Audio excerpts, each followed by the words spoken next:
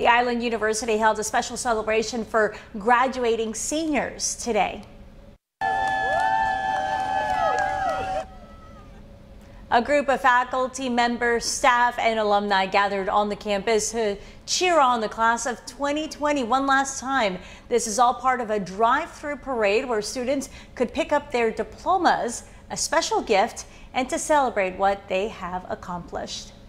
I'm actually ready to walk the stage, but obviously that can't happen right now, so this is great, actually.